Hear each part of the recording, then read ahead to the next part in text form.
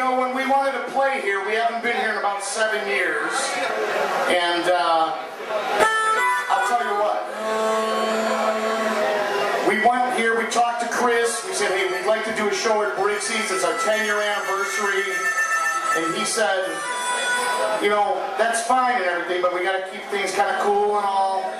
And he talked to the local village, and they said, you know, we're going to have a band here tonight. They said, that's okay, but try to keep the riffraff and all the glass and cigarette butts and, you know, roaches and everything else out of the parking lot.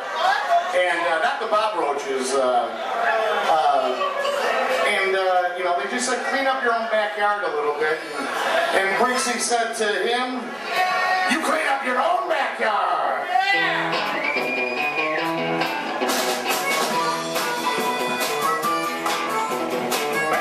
Preaching at me. He's acting like a rolling golden rule. He's singing his hits and speeching at me. He's shouting for a soapbox like a fool.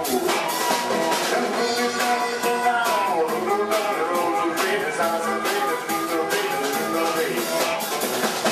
Clean up your own backyard. I want you hanging on your lives, baby, yeah. Clean up your own something about it.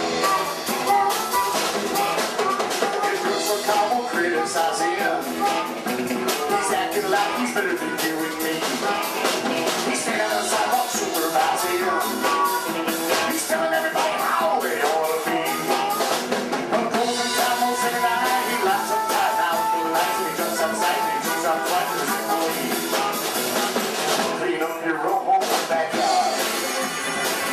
Don't you have none of your lines, Brixie? Clean up your own backyard. You get your own business out of the mind. Radio Living, everybody.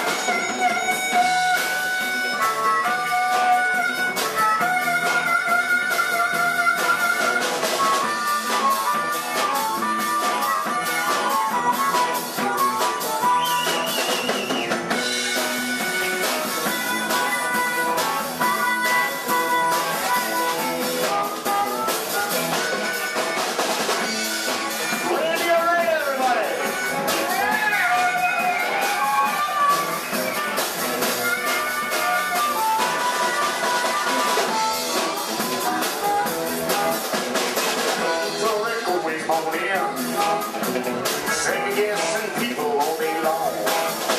Keep pushing, pulling, hanging on them. He's always messing where he don't belong.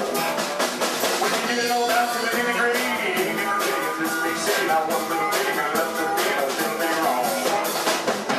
Clean up your own backyard. Why don't you hang it on your lines, Brixie? Clean up your own backyard. You get your own business. Clean up your own backyard. You get your own business out of the mind.